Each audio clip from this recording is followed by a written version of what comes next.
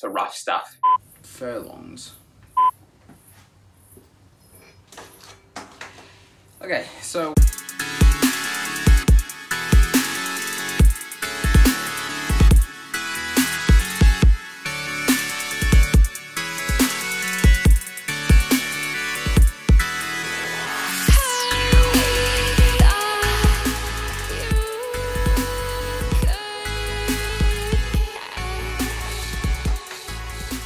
So while the weather is on and off like it is at the moment and I can't really get under the car without getting wet, I've decided to just convert the lathe into a mill by using this as a base plate, which is just 10mm steel, and attaching this XY cross slide that I got from eBay, which cost me about 50 bucks and came broken. But if you can see there, it's just the indicator dial or ruler or whatever, but it's pretty garbage. I don't even think it's in metric, which is fine. So I'm just doing this for rough stuff.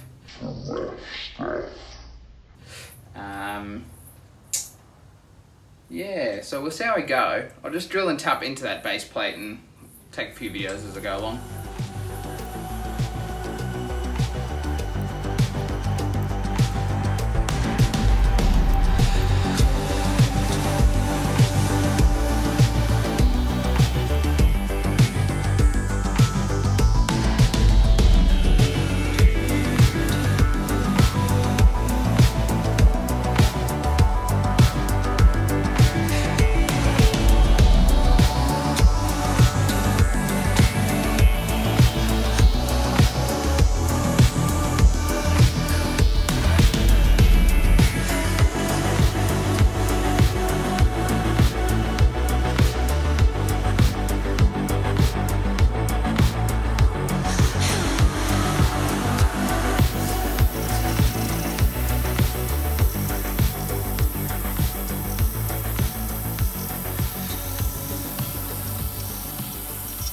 Okay, so the mill worked pretty good. I ended up with a piece sort of looking like that.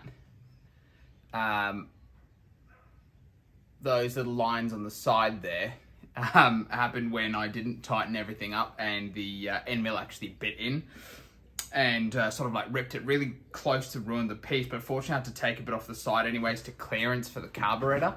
But in doing that, I actually broke one of the end mills, so it's either embedded in here or in the lathe or in my eye. But apart from that, it's been okay so far. So all that I have left to do, I gave it a little polish up just because I wanted to see what it looked like, but all I have to actually do now is just further drill out these two holes and tap them, and I'm just going to put some like hectic thread locker in there. I might have a little think about it because I'm kind of scared having anything that can sort of move in and out and fall into the manifold, because I really don't want to have everything fall apart because I put in heaps of effort into this.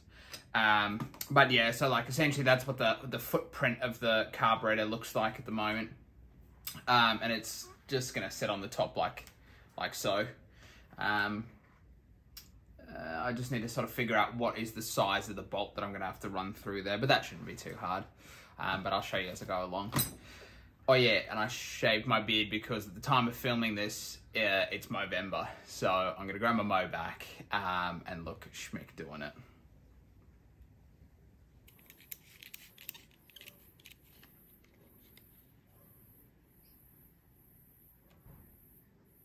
So that's 28mm. I'll probably have to put in a bit more for the nut and just for the plate itself. I'm just cutting down the bolts. It's going to hold this in. Right, as you can see, I've got one in there after I nipped the top off. That's just an actual nut that I've put onto it. I'm not happy with that because I wanted 10mm down the bottom. Obviously, because this has got to sit in fairly tight, which is annoying as hell, but I'll just have to go to Bunnings, I guess, or somewhere and finish this up tomorrow, I guess.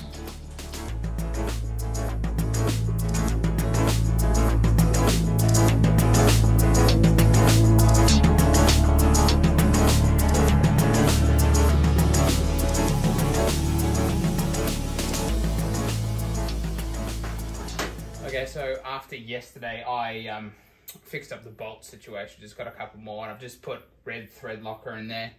And so while I'm waiting for that to dry, I'm just going to make up a bracket for the turbo mount. So it's just going to sit on the exhaust flange just to give it a bit more support. So all of that sort of pressure is not being pushed down on the manifold, which only has 2 connection points underneath. It's a bit of a wonky design anyway, seeing as it's a horizontally opposed engine. It's not just like one log, it's this whole long thing like you've seen before. So I'm just starting it up here. Essentially that's the main bit of it, and I'm just gonna essentially bend up a bit of plate metal here just to sit along and give it some strength, and then I'll paint it and make it look nice, hopefully. And then hopefully by the end of today I'll be able to get the manifold on with gaskets and everything, so it won't have to come off again, and I can get at least close to putting the carburetor on. And then once I've done that, I can pretty much finish the exhaust manifold, at least up to the turbo mount, and then I'll have to try and think of what I'm going to do for the exhaust, but that'll be alright. It'll all come together. I just want to knock a few things out of the park today.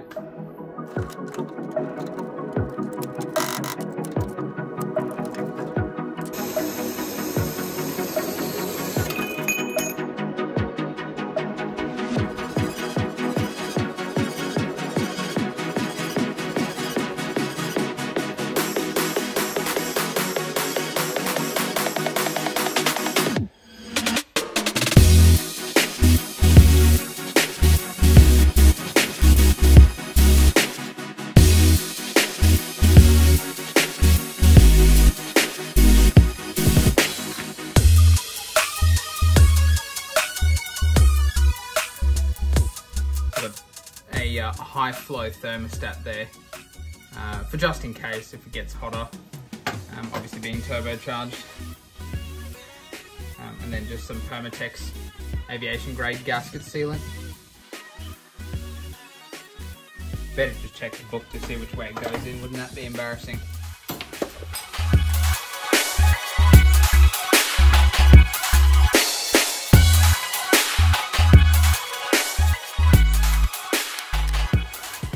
Very stretchy gasket, but we'll see how we go. You never know. I'll be mopping up one hell of a mess.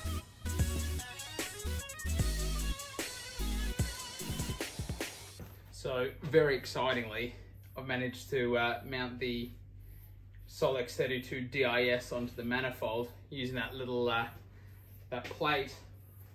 Only problem I found was that I had to make up some of my own gaskets just using this double-sided manifold sheet, which was a bit hard to work with, but it's asbestos free, so your kids can eat it.